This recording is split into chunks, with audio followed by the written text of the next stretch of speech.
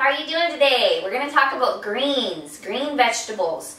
Greens are a staple in my diet. I always tell people, they ask me, what's the fastest way to lose weight? Fastest way to lose weight is to eat protein and greens. Now, greens means any vegetable that's like a water-based vegetable. There's vegetables that are more sugar-based, like, for instance, corn, sweet potatoes, squash. Those are more sweet, and you can taste it when you eat them, that they're a lot more sweets. Even carrots are considered a carbohydrate rather than a vegetable or a green in my book. So there's lots and lots of different greens you can choose from. The typical ones you think of are the fresh ones, of course, like lettuce, celery, cucumbers, peppers, all those nice fresh produce items. But it's not always handy to have them on hand, and it's not always in season. So what I like to do is I like to keep a good stocked freezer full of green vegetables. Now, some of my favorite items are green beans. We have green beans, green giant green beans, and baby whole green beans. I like the baby whole green beans versions. Now, these are frozen, and you can just cook them in the microwave very easily, and I'll show you how I do that in a minute here. I also have, Walmart has these nice asparagus trays. Actually, I bought this one a few months ago, and I'm not sure they still carry these, but these are just trays. You can put them in the microwave that have a cover on them, and you just cook them in microwave asparagus. And these were my staple when I was contest training, and they're so nice to have on hand. I just eat a whole tray of it. And actually, the funny thing to note on here is that there's 3 grams of carbohydrate per serving, and there's also 3 grams of protein per serving. So it's almost a perfect food. It's half carbohydrate, half protein. And they say a serving size is 3 to 5 spears, and that there's 4 in each container.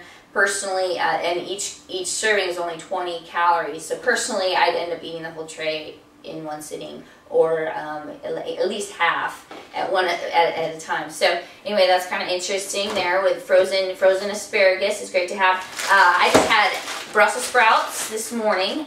These are baby Brussels sprouts, and by Pick Sweet. These are great. I put these in a bowl and cook them up in the morning in the microwave, and they're fun to just nibble on as I'm cleaning the kitchen or whatever, and I really like these.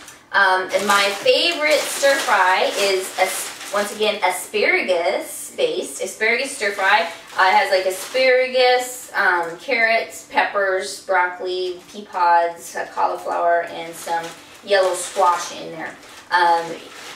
And I like to cook this and put some kind of like a sweet Thai sauce on it with some tuna fish or some chicken and some almonds, and it's a great meal. Okay, Edamame soybeans. I don't even know how to say it. So Edamame. They have these in the frozen food section. These are fun because you can cook them and then you just eat the insides. You don't eat they're not like pea pods. You don't eat the outsides of them.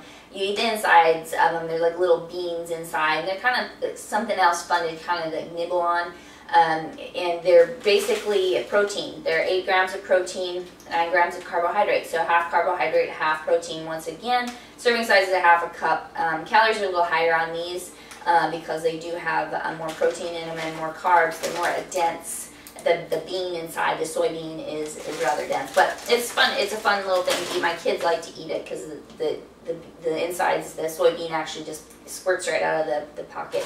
Another thing to have on hand is spinach, frozen spinach. You can put this in omelets. You can put it in basically anything. You put it on pizza, whatever. I have one that's open. I have one that's closed here. Of course, broccoli, standby green.